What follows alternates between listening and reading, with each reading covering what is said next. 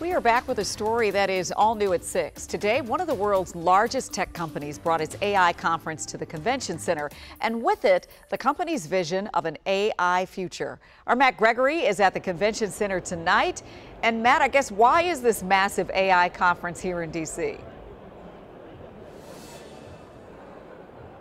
The Trump administration has made AI a core platform of the next 4 years. And so with that, AI has brought its vision of an open house here to DC to the convention center. In fact, the CEO of Nvidia called this the Super Bowl of AI. And with that, he wanted to share sort of his vision and the vision of other tech folks, their view of what AI will do to the future of your life as you're watching this at home. Now this, folks, is Jensen Huang. He is one of the wealthiest Americans, a billionaire several times over, and he is the CEO of tech juggernaut Nvidia. Think of him like the Steve Jobs of Nvidia and of AI. So today he brought up what he wanted to do in a 2-hour presentation, his vision for AI. He announced his company actually bought $1 billion worth of the wireless phone company Nokia, not to build a 5G network like we keep seeing on our phones, but a 6G AI network. And he explained how, with a partnership with the Department of Energy, they're building 7 AI supercomputers across the country.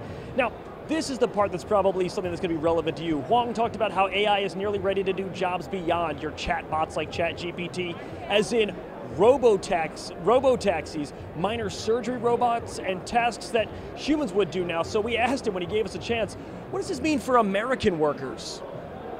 I would tell them, one, we're going to move manufacturing back to the United States. We need a lot of mechanical, electrical, plumbing, construction, skilled craft workers. We desperately need them. You're not going to lose your job to an AI. You're going to lose your job to somebody who uses AI. And so I would advise everyone to engage AI. Now, coming up at 11, if you've been paying attention at all to your electric bill, and it's been going up like so many of ours, you probably have heard by now that data centers and AI play a large role in those skyrocketing costs. So coming up at 11, we asked Jensen, what is the idea to get more energy out of the grid and do that without costing Americans more money? You'll have his answer coming up tonight at 11 on WUSA 9. But for now, at the convention center, I'm Matt Gregory. Back to you. Okay, you've done a lot of reporting on this, Matt, so we'll be interested to hear what you hear tonight at 11. All right, thanks, Matt.